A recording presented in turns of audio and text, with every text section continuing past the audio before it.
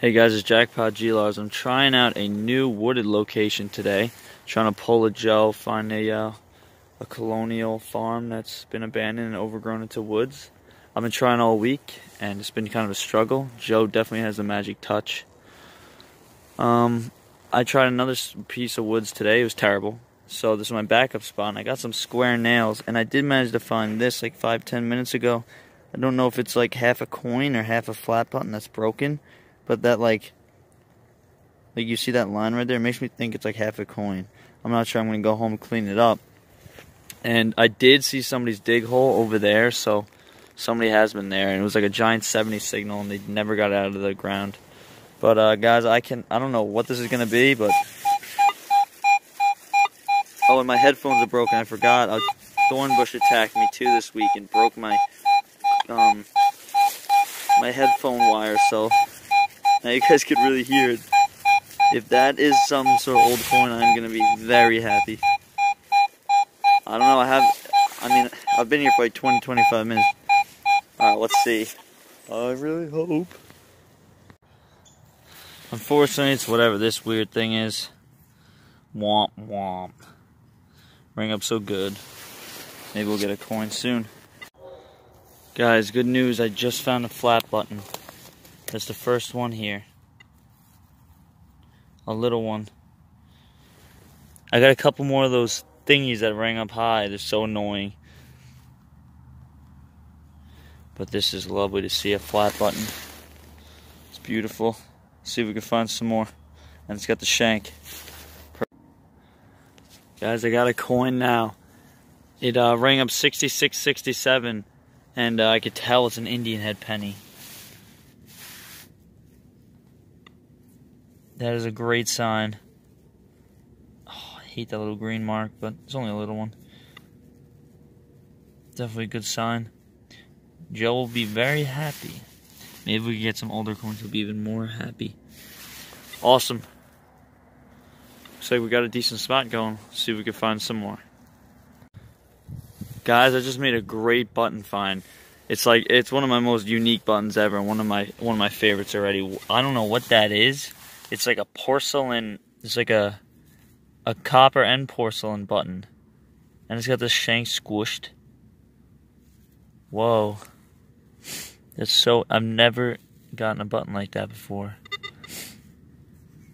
Man, Joe's gonna like that one. Wow. That's a good find. Right by the IHP too, right over there. So let's see if we can find some more, guys. Guys, I just got another coin. It was ringing up 80.81, but it had like a weird little like chop, like a button. And it kept going back down to like 78.79. So I was like, oh, it's probably going to be a button, which would have been awesome. And it's some sort of coin. I have no idea what it is. But I could see a person right there. I don't know if you could see that person. Oh, yeah. Joe's going to be so happy. I just texted him. Maybe he'll come right now. I don't know if this... It's got to be old. It's got to be old. Oh, yes. All right, guys. I'll clean it up for you guys when we get home. Let's see if we can find some more. Guys, I was getting a nice coin signal, and I'm kind of disappointed to see that end up being a wheat penny. That's still a good find, but I was hoping it'd be something real old. Real old. But, I mean, this one's probably from the early 1900s, I would say. It's a good find, though. Let's see if we can find some more. Guys, I just got another little button, and I could feel it has a design. I'm not sure what it's going to be. The shank is broken, unfortunately. But that's still awesome. Let's see what the design is at home. Let's see if we can find some more. Guys, we got a pretty good signal. Ring up like the... I actually think that might be a Canadian large cent, the other coin I got.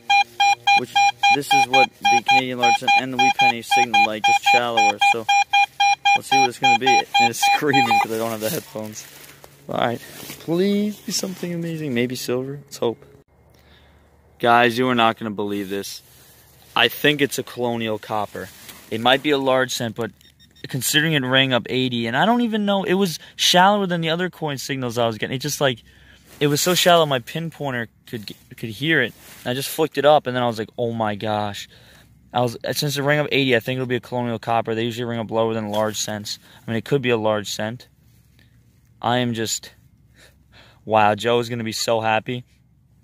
I was texting him. He said he wanted to try this spot, but he never had time to do it. Man, he's going to be so happy. And I'm probably, even though I'm getting such good stuff, I am probably going to leave. And, because I'm going to save the spot so me and Joe could do it together, because I can't be cleaning it up yet. Wow, that is amazing. Yes. Finally, I'm like 1 for 16 now in finding spots for Joe. Oh yeah. Guys, I'm like 15, 20 feet where I got that Colonial coin, and here's a broken Colonial button, so this is definitely a good location. I'm about to head out of here. I'm going to detect on my walk out, though, of course. That's the rule. You always have to. See if we can find some more. Guys, I just managed another one. Whoa. If that's anything like the last thing like that, I'm going to be a happy guy. Might be a wheat penny, though. Let's see. Guys, it's a beautiful button. A beautiful, beautiful button. It was pretty thick. That's why it rang up like a coin like that. But that's my second best button today, so I'm really happy with that. See if we can find some more. Here are the finds from the old woods, and I've finally picked out a genius location. Look at some of those finds. It's pretty awesome. I got a whole bunch of like random copper and lead stuff. Like these things were kind of annoying because they rang up like large cents, and then these rang up like 80, 81.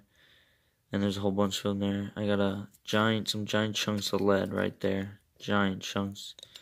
And I got some random pieces of copper, like an aluminum buckle. And yeah, some random stuff. I got these square nails. This one's pretty cool. And then I got like a square stake. Pretty sweet. And got an underwear button. Oh yeah, here's a lead bale seal. Here's a nice little flat button. It's a little concaved. Pretty nice. I can never figure out what this is, but I think it's just a half a button. It's just copper. This button's awesome. It has an eagle on it, actually. Pretty sweet. Shank is broken, though. That's still awesome.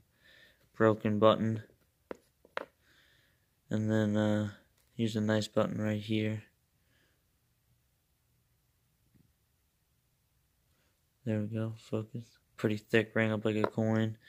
This button is insane. I've never found a button like this with a giant porcelain. I found a button once with like a little porcelain circle thing in the middle, but this is huge. It's awesome. 10 points out of 10 for uniqueness. I got a 1945 wheat penny. It's not even that old. That's alright. This is pretty cool. It's a James Monroe commemorative presidential token. 1817 to 1825. James Monroe, the Monroe Doctrine. And it says the cocked hat. And it has like a whole bunch of verses on the inside. Soldier restitution, New Jersey treaty. I forgot the entire thing, but if you look up James Monroe commemorative token, it has the entire verses, all the verses on the back, and that's a pretty awesome token. I was pretty happy with that. And I also got an 1879 Indian head penny. I seem to find Indian head pennies everywhere I go, and it's nice to get an older one. It's pretty awesome. Sweet Indian head penny. And then look at this, guys. This is the find of the day. This is a beautiful. It's in a great condition. It's beautiful. 1787 British colonial copper.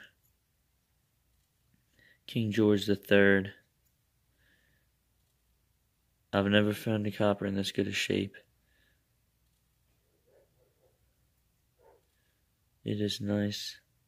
One's close, but I think this one's a little bit better. It's pretty nice. That is amazing. 1787. Awesome. And I'm definitely gonna hit this spot again with Joe. He's excited to hit it, and I think we're gonna find much more. I only scratched the surface. So I'll see you guys next hunt, next video. It'll be with Joe, and hopefully we'll be making some more amazing finds. And happy hunting, guys. Thanks for watching.